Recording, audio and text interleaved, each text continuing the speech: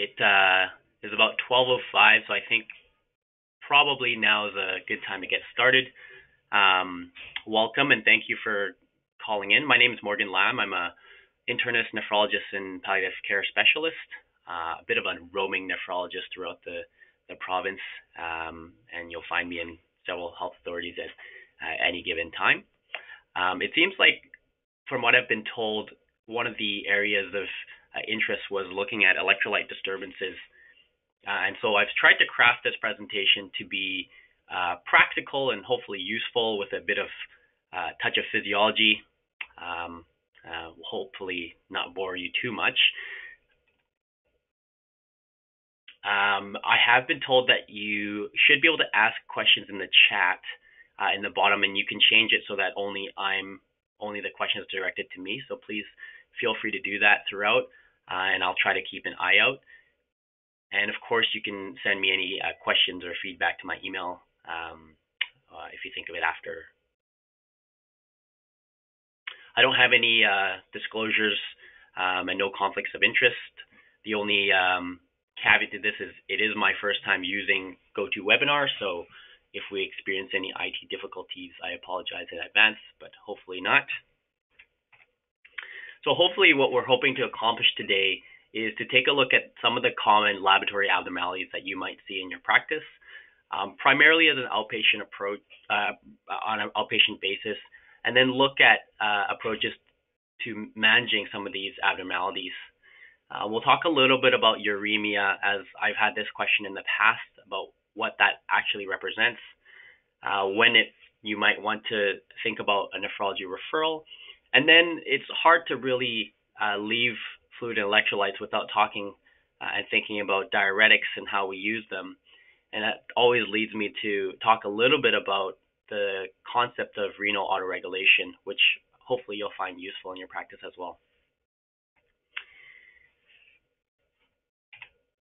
So let's start with hypernatremia. I find that conceptually this is one of the easiest things to start with, just to get our minds tuned into what the actual problem is.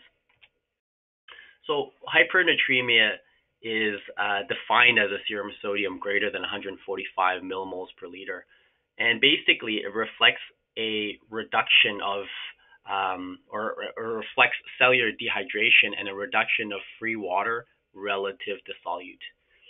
This oftentimes comes in the form of your daily losses. So we all know that we lose water from breathing, sweating, GI, and GU losses.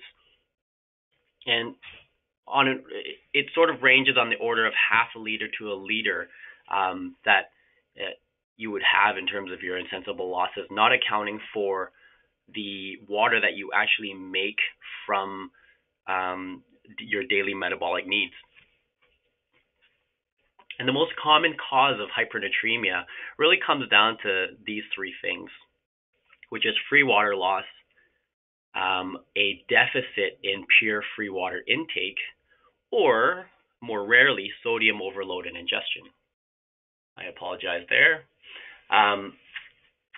With respect to free water losses, the way to best think about this is looking at it from a renal concentration deficit.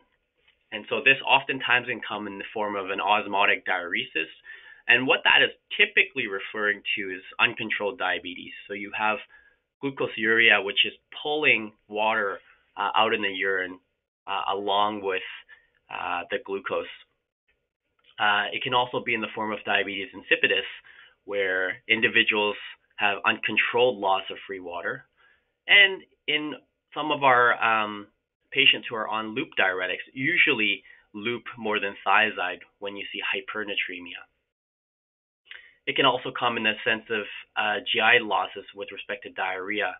And in patients who are afflicted with burns, even minor burns, but affecting a large total body surface area, they can have increased insensible losses. Similarly, anything that increases your metabolism or your temperature will also increase your insensible losses. And of course, the solution to this is to give free water. And to think about stopping that diuretic. I say think about this in that remember, diuretics are misnomers. They're actually natruretics. They remove sodium, and water follows as a result. So, for example, many patients are on either thiazides for the control of hypertension or loop diuretics for the control of, say, CHF. In the latter population, what you want to think about is you may still need to remove net sodium.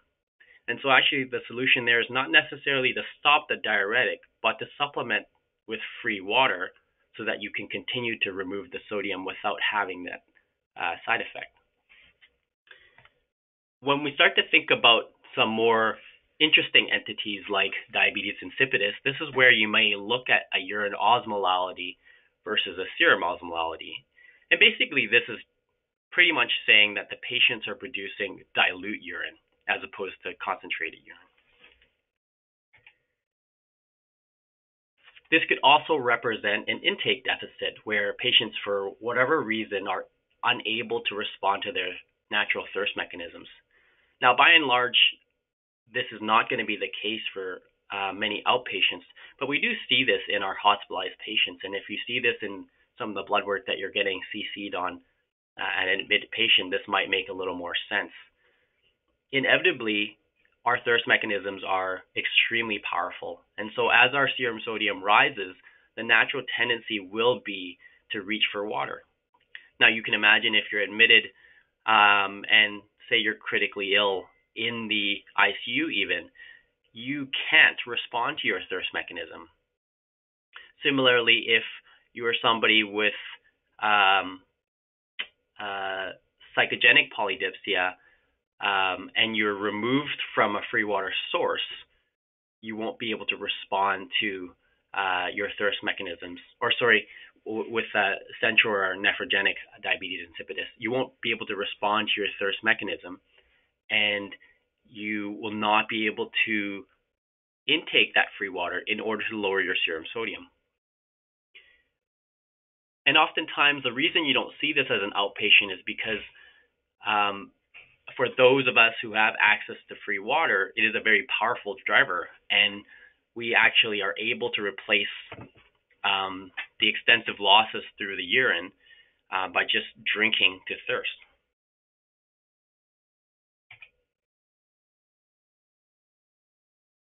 And finally, it comes to the third etiology, which is sodium overload. Oftentimes, this is iatrogenic either by use of hypertonic saline, salt tablets. Occasionally, you have individuals who ingest salt water, but as evidenced by the photo here, they oftentimes don't know any better. And of course, there are some pathological conditions such as primary hyperaldosteronism or Cushing syndrome that can also cause hypernatremia by essentially causing the kidney to absorb sodium and not listen to its own feedback mechanisms.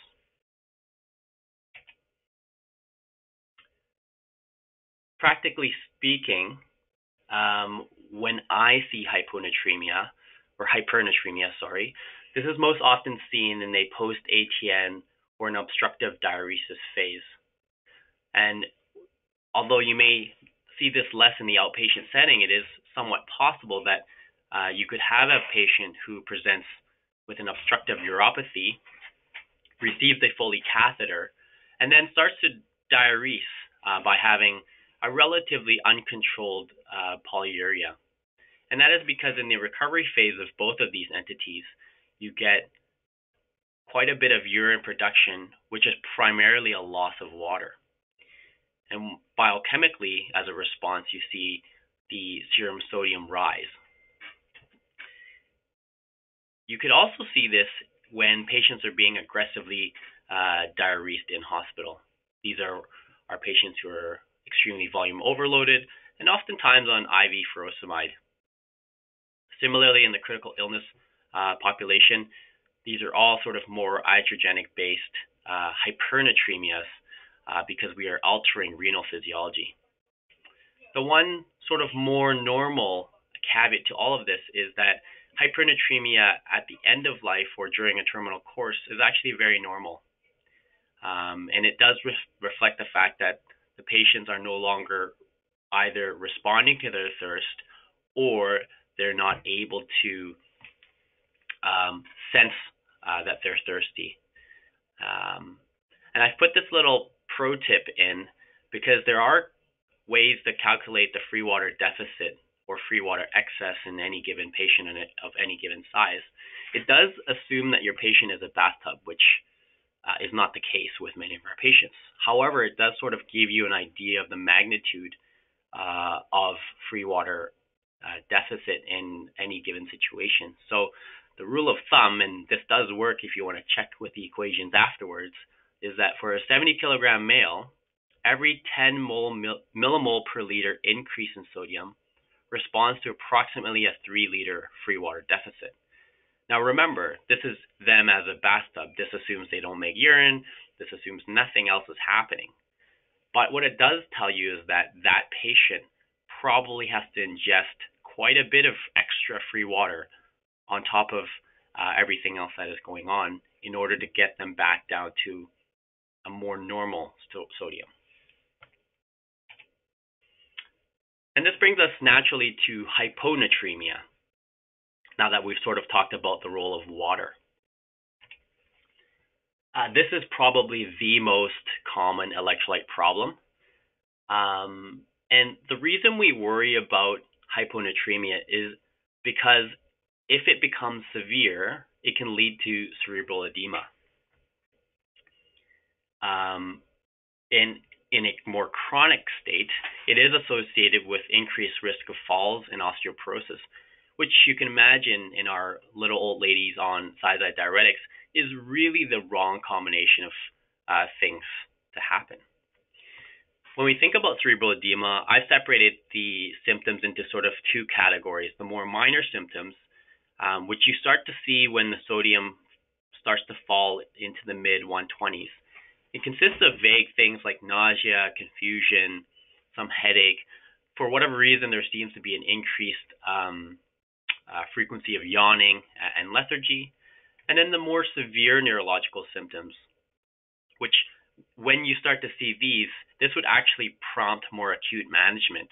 And this would include vomiting, ataxia, disorientation or psychosis, and when it becomes very severe, seizures and coma. These are the patients where you may refer on to hospital-based care in order to get their sodium more acutely managed. Whereas the others you could probably do as an outpatient with follow-up blood work. And the question is always clinically, how do you think about sodium? And so my rule is if they are hyponatremic and they are symptomatic with some of the more severe neurological symptoms, or even less severe but persistent mild symptoms, that they should be referred for acute care management. And if they're asymptomatic, that's when you sort of have time to think and stop to figure out exactly what's going on. The traditional thinking in terms of hyponatremia is that if it is acute, the correction can be more acute. Now, practically speaking, in your practice, the most likely hyponatremia that you will run into is on a more chronic basis. And over time, the brain adapts to hyponatremia by shedding osmolytes. And it does this to reduce that sort of brain swelling so that the water doesn't just want to go into the brain cells, but actually will normalize in response over time. And when you think about hyponatremia, I've refrained from getting too far into the physiology, but the two things that have to be present by and large are water and antidiuretic hormone, or ADH. And your first steps in terms of management is simply to restrict free water. That is by and large the safest thing to do and what will work in any scenario. And oftentimes to look at their medications to see if there's something as simple as thiazide medications, which actually interfere with the formation of dilute urine. So if you think about what that's actually doing, this thiazide medication, it does not allow the patient to get rid of that free water that they're holding on to, proportionate to the amount of salt that's being removed.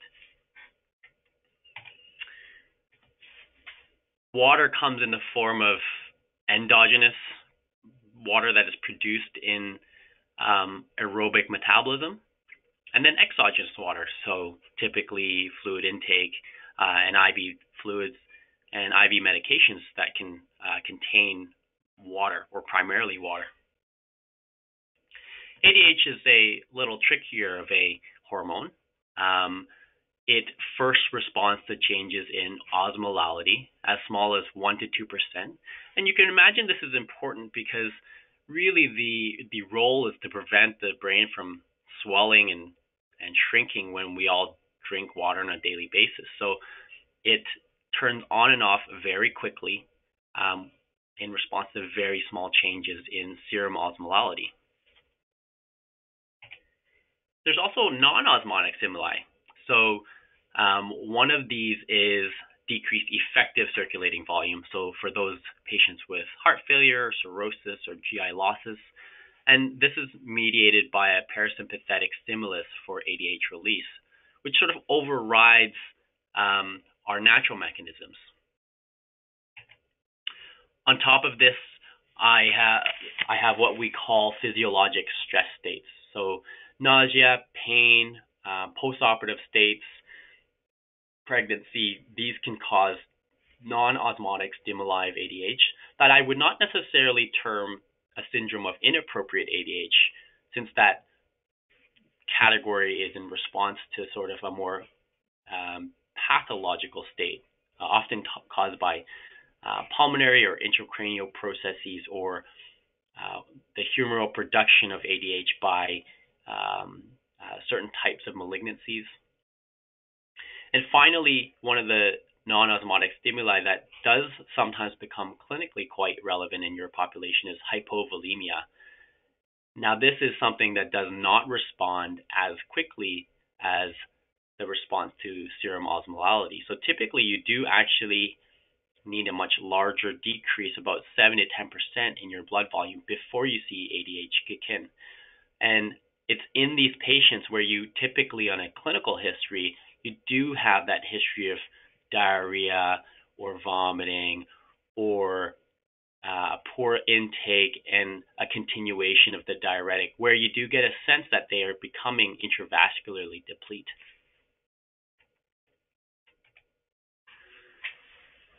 Some of the first tests that you might do as an outpatient would be, number one, to repeat the serum electrolytes, but add a urea and a creatinine as well as a glucose. This will allow you to calculate your serum osmolality by virtue of the sodium, the glucose, and the BUN. And that will give you an idea of where the serum osmolality is sitting with respect to the urine osmolality. We can talk about that in the next little bit. I also like to test the urine for a sodium and a chloride. Now, the caveat to this is that thiazide diuretics, or any diuretics for that example, will interfere with this test. So they typically have to be off their diuretic medication if you want to be able to interpret this properly. Otherwise, if the diuretic is doing its job, you should actually have a normal to high urine sodium, regardless of what is happening physiologically. And a urinalysis for specific gravity. And remember, while you're doing this, the safest thing to do is to ask the patient to limit their free water intake. And to be clear, free water is in reference to most of the things that you would drink as an outpatient basis, aside from, say, a heavier soup or anything, a soup out of a can, which is oftentimes loaded with sodium. But teas, coffee, sports drinks, all of those things are predominantly water, and we don't necessarily associate that with those in our minds.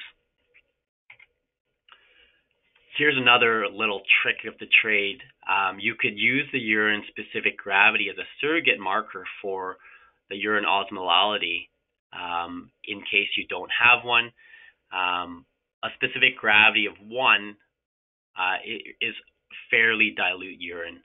And it's not until you get to a specific gravity of 1.01 where you start to think this is becoming more concentrated urine.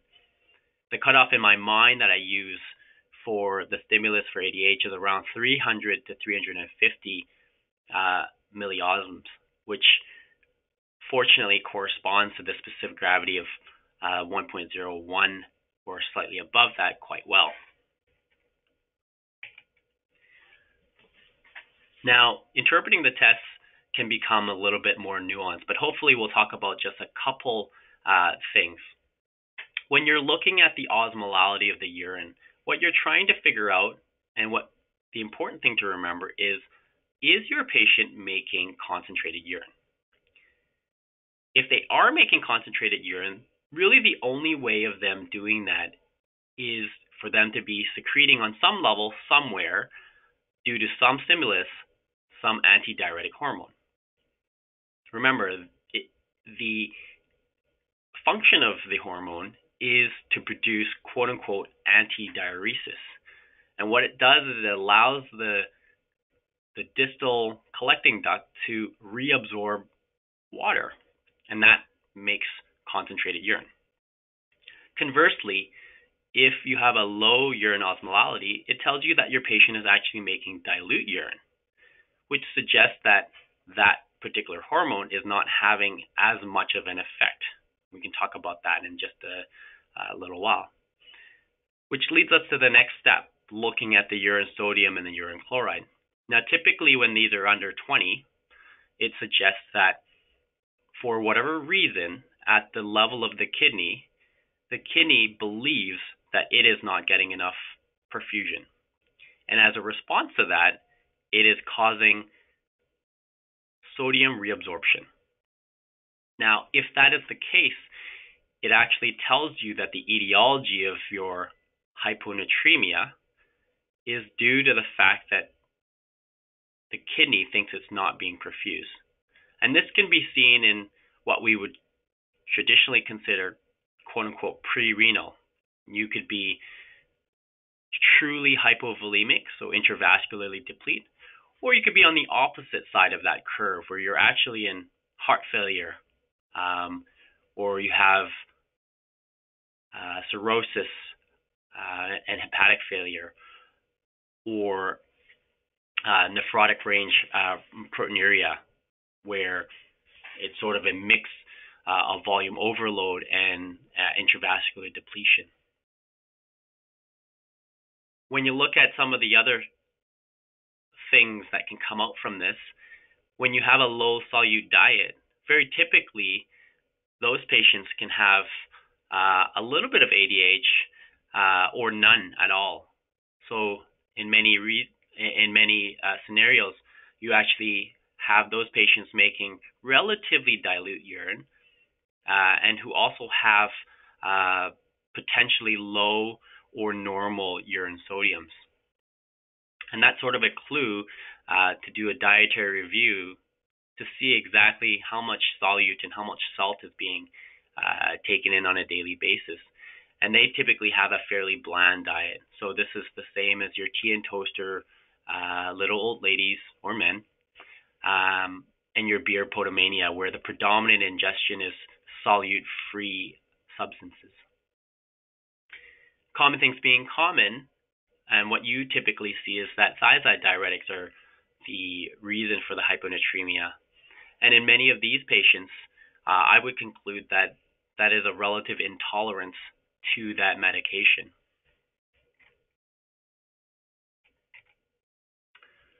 So the be-all and end-all is when you see that there's a problem with the sodium, I want you to think about water and how that plays into it. Because predominantly it is a water problem. Now, some of the other electrolyte challenges that you typically run into will be hyperkalemia, which is sort of a tricky electrolyte that we often see in our renal population, and occasionally you see in non-renal populations. Now, hyperkalemia is really on the balance of intake and excretion, simply put. Most of the potassium in the body is renally excreted, so 90 to 95%. However, there is some GI excretion between 5 and 10%. And typically what you see in terms of your hyperkalemia is somebody who may have stage 3 CKD, whose GFR is not overtly impaired, but who does occasionally become hyperkalemic. And so this is where a good medication review will be your friend. Potassium-sparing diuretics such as spironolactone and other antibiotics like Septra that interfere with potassium excretion might explain why your patient has become transiently hyperkalemic. And I have found that oftentimes many of these patients, because their renal function is not completely normal, that balance between renal and GI excretion has actually shifted. So the potassium that they get rid of actually does depend on what their GI status is. And it doesn't take too much constipation to have poor potassium elimination and arguably increased potassium absorption from the gut due to increased time. Now, you probably have been well aware that there's potassium-based GI binders such as sodium polystyrene and calcium polystyrene that help to decrease the serum potassium by virtue of binding and optimizing GI elimination. And these can typically be done as an outpatient basis, and certainly we use them as a backup plan for many of our patients who have declining renal function. There are also some newer agents which have been recently approved, such as Hypernatremia, which I believe was approved by Health Canada just last fall, and then sodium zirconium, which is another new potassium-based GI binder that is not yet available in Canada. So these will be coming, I think, to market soon. Our experience with them, because of only recent approval, is quite limited, and the primary marketing around them is that they are more well tolerated by patients.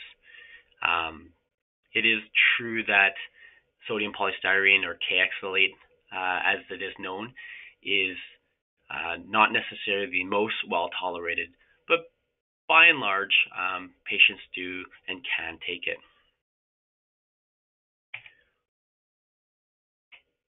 The other easy thing to do is to tell your patients to decrease their potassium-rich foods until their renal and GI systems are a little bit more normal. And this is a quick review of high potassium foods that typically cause problems. Tomatoes, and you oftentimes see patients tell you that they had a nice tomato soup or tomato-based soup or a pasta. Potatoes, and you find patients snacking on chips, that counts as well. Fruits, including bananas, oranges, and watermelon. Banana has been sort of given the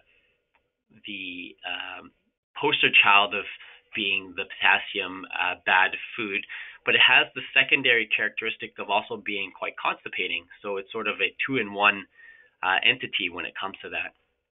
And then some of your greens, such as spinach, broccoli, and beans, are high in potassium. And not to be forgotten in this era of avocado and toast, the avocados that are making Vancouver real estate unaffordable.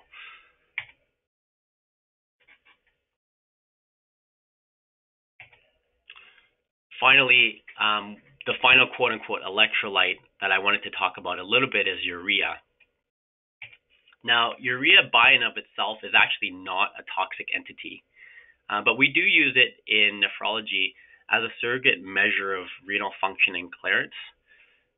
But I guess the thing to caution is that a high urea does not necessarily equal uremia.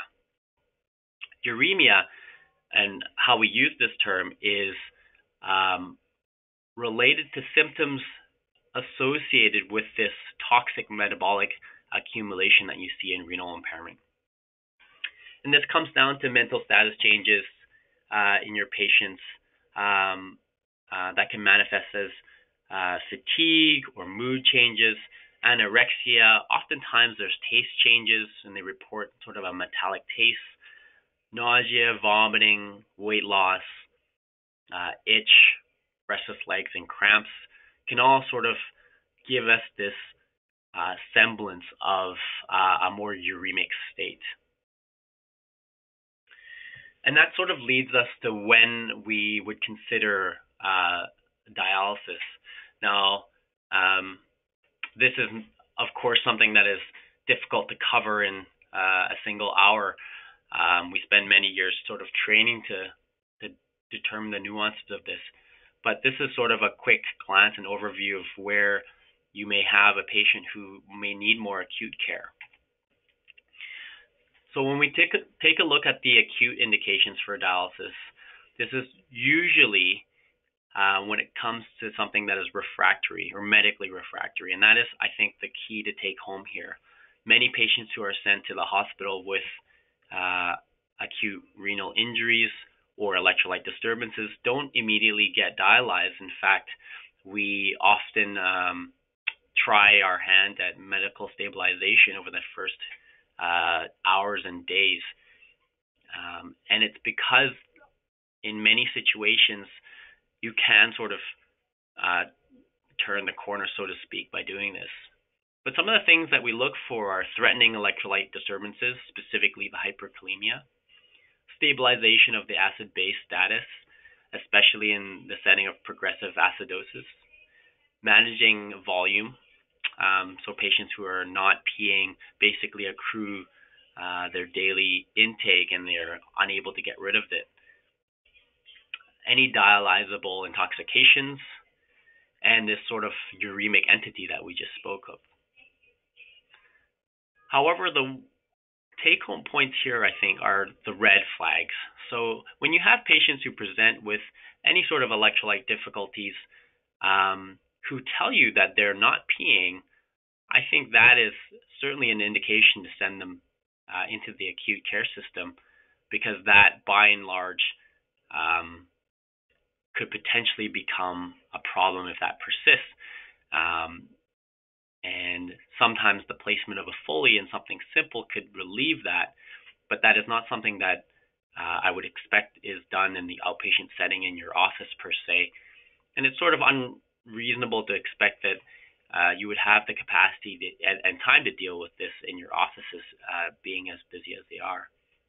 Of course, the other red flag is any sort of end organ impairment. So when you start to see neurological changes, respiratory or cardiac effects on your patients, and you think it's because of these electrolyte or renal impairment difficulties, then these are all signs where you can be safely assured that an escalation of care is completely appropriate. As to when to call nephrology, I think that whenever you're not sure, when you're worried about a patient is more than enough reason. And from my perspective, at least, I'm more than happy to talk to anybody, even if you just want to run by a quick question about an electrolyte disturbance, to ensure that your management plan is appropriate and that you're not missing anything. And of course, sort of the thought about electrolytes and whatnot always leads to considerations of medications.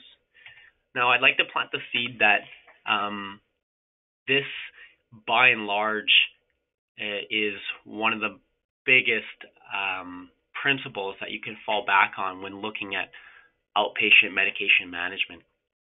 And it comes down to pretty much exactly how GFR is determined, which is the hydrostatic pressure on the glomerular capillary side. Hopefully you can see the little pointer here. That is generated by the efferent and afferent arteriole and causing a filtration into the lumen.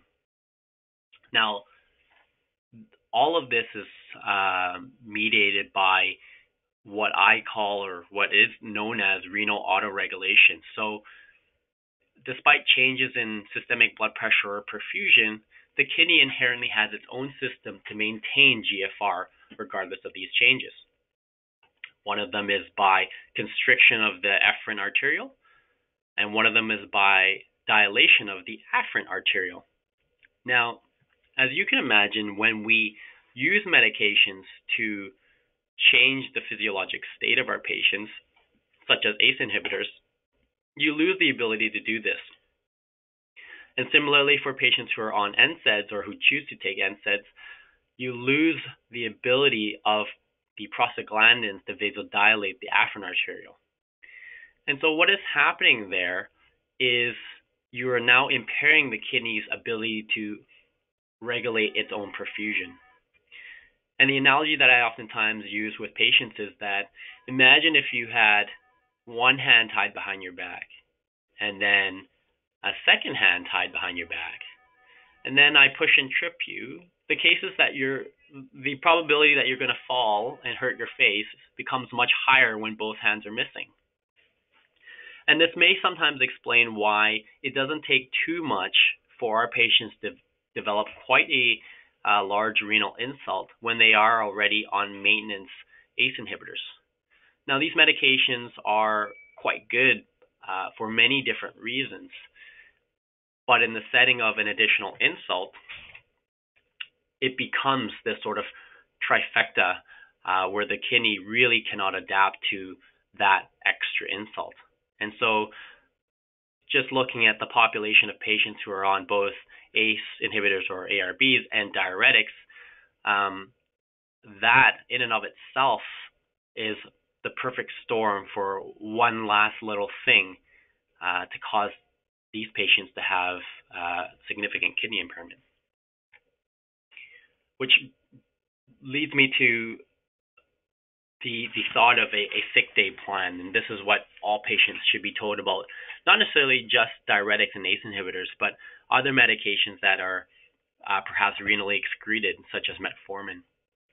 And the thought is that if you're having a quote unquote sick day, or you're having the flu and perhaps your intake's not quite normal, or you're having a diarrhea that is causing you to not be able to keep up with your losses, that it's actually okay to hold your ACE inhibitors and your diuretics by virtue of the fact that holding them for a few days until you get a bit more normal is actually probably in your best interest.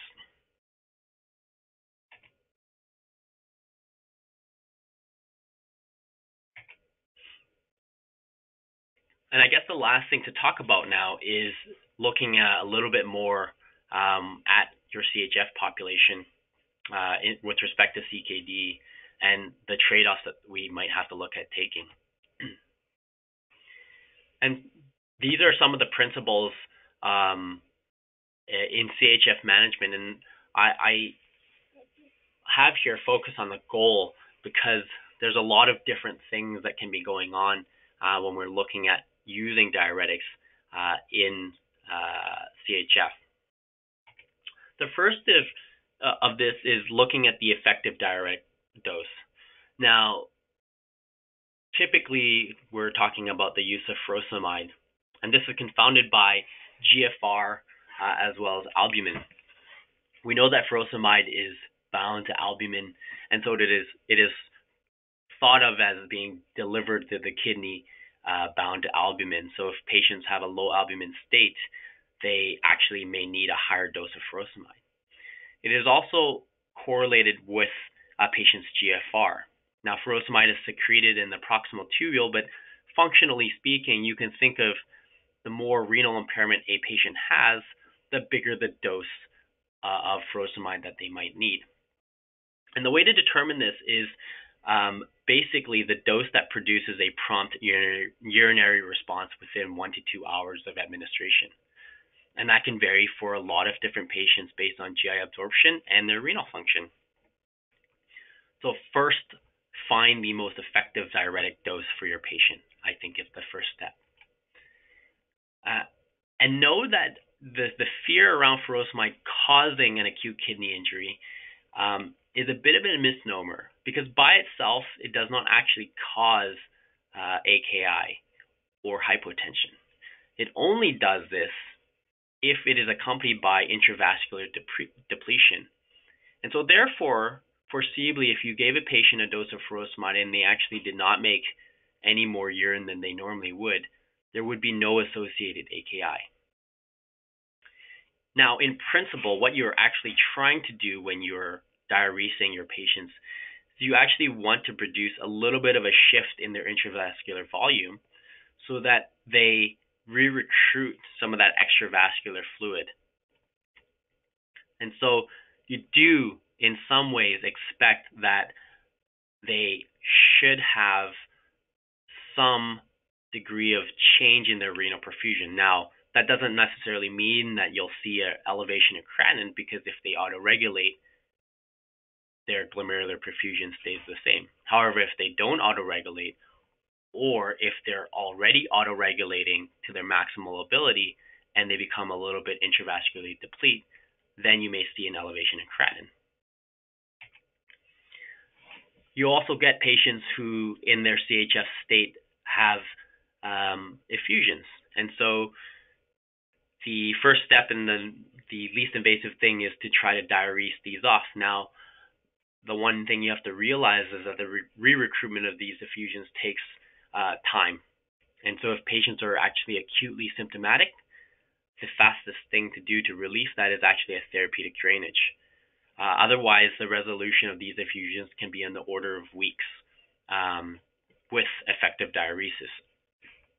So that's the one caveat, is that even with very invasive modalities like dialysis, removal of an effusion represents fluid that is in a different body compartment from what we are used to accessing, which is the intravascular body compartment.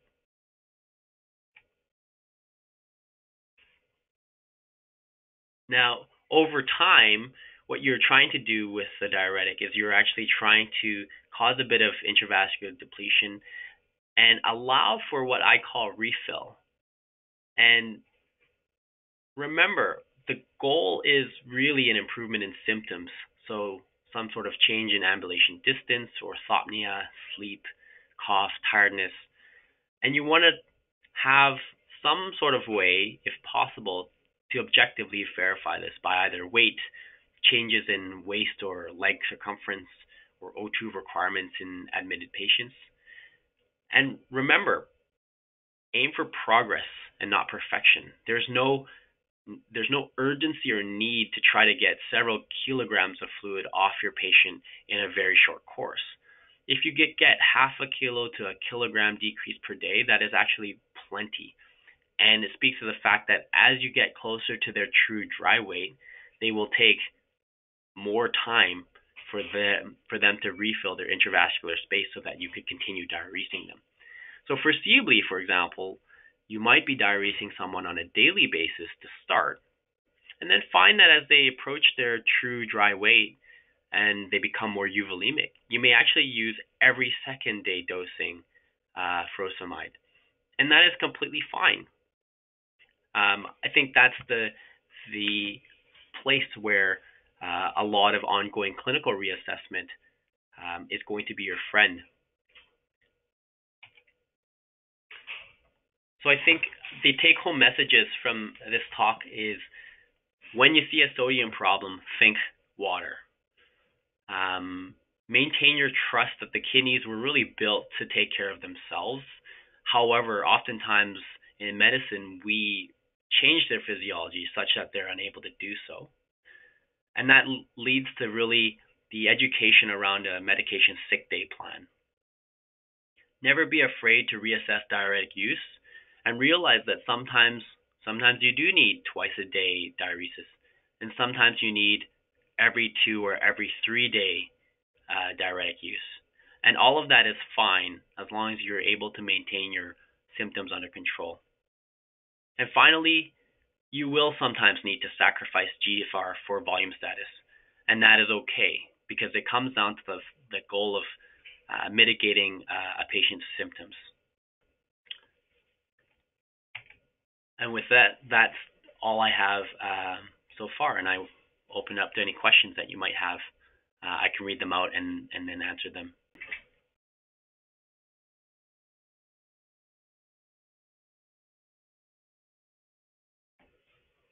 So we do have a question, and it is, at what potassium do you use K-Electrolyte? Now, the interesting thing about serum potassium measurements is that there are different levels of comfort with what constitutes a unstable or dangerous potassium. And unfortunately, it also is very patient specific. Now, I think that borderline hyperkalemia, as defined by a potassium between 5 and 5.5, you could probably ask that patient to review what is happening clinically, get them to decrease their potassium-rich foods, maybe stop their medications, and then repeat that blood work in a few days and get away with not using any potassium-based binders. Anything above that, you start to get into a level of slight discomfort because you know that there's not too much reserve before those particular patients could foreseeably get in trouble. Now, there's no absolute serum potassium where you would say you absolutely have to treat with acute reversal, and that is because many patients tolerate a different level of potassium. I do think that the general consensus for your outpatients who are not chronic kidney disease patients would be anything above about 5.5, between 5.5 and 6. You would start to think about using your potassium-based binders to cause a decrease in that potassium. And in terms of dosing, you may use 30 grams of sodium polystyrene if you would like to have quite a large effect, or 15 grams is something that would be considered a mild to moderate effect. For a lot of our chronic kidney disease patients who are more used to hyperkalemia, you may get blood work that, for example, you're copied on from our kidney care centers that show that their potassium oftentimes drifts between 5.5 and 5.7, and those are patients who are sometimes on a more regular dose of K-Electrolyte in order to mitigate against this. And generally, the patients who tolerate the higher potassiums are the patients who have a chronicity associated with it. So if you have somebody who, for example, has become acutely obstructed, has never really become hyperkalemic in their life, you may worry a little bit more about that person if their potassium has gone up even to 5.5.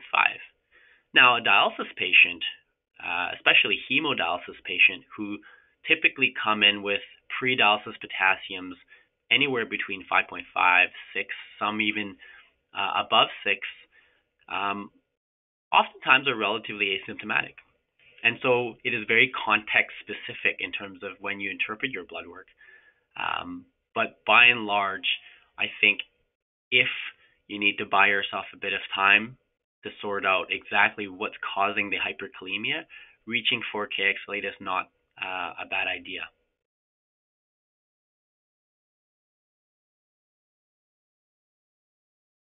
I'm going to try to make this little question screen a little bit bigger. I'm not sure why it's so tiny.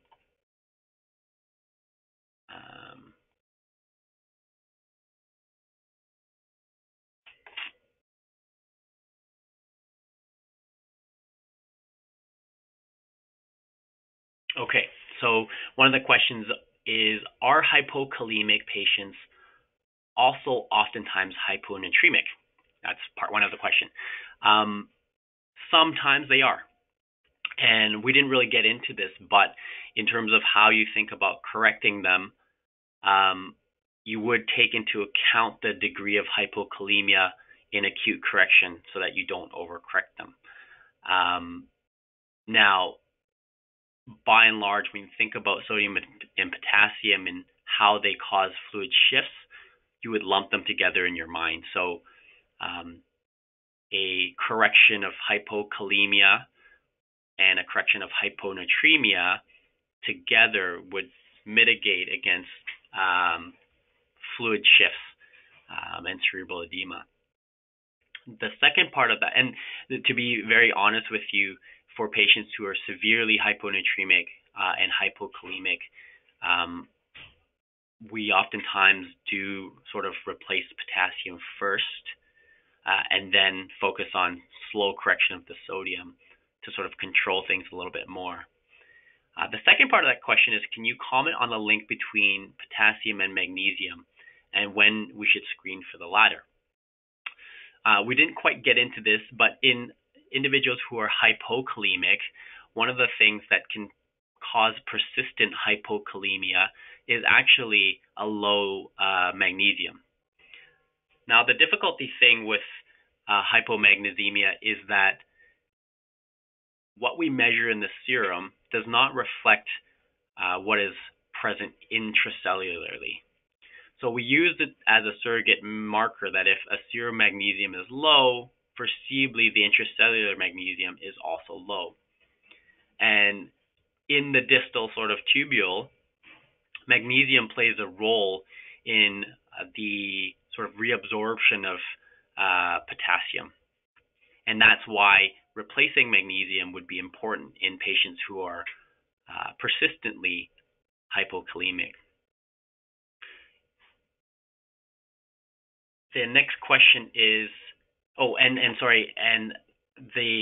I guess the specific answer for when you should screen for hypomagnesemia is in the setting of someone who is hypokalemic, who you've replaced their potassium either medically or from a dietary source, who continues to be hypokalemic.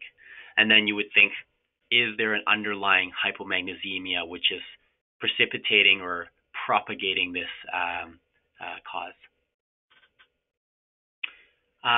The next question is Septra okay for an older patient who is on an ACE inhibitor with normal renal function, or should we still avoid Septra in this population?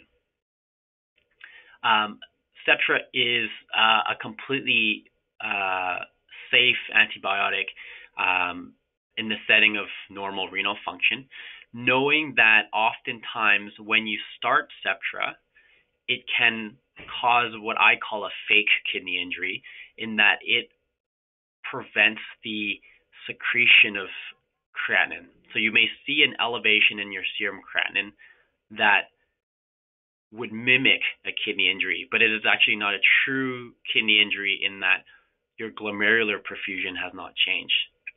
The reason that Septra is oftentimes held or stopped in the setting of a kidney injury is it prevents or impairs our ability to assess the evolution of that kidney injury. So you may see consults from hospitals where patients come in with an AKI and then their Septra is held, and it's part and parcel because it interferes with our interpretation of the creatinine kinetics that will happen over the next few days.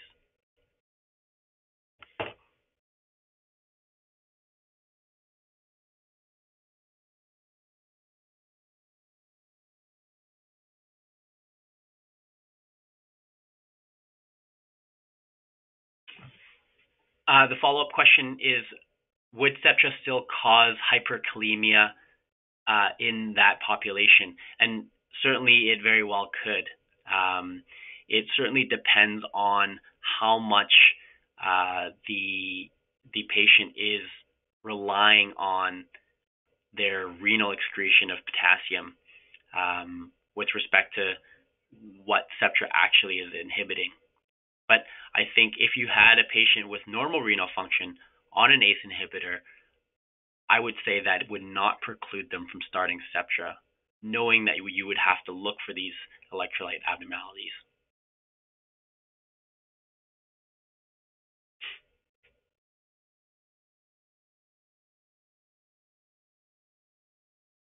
And I think that is about time. So thank you, everybody, for tuning in.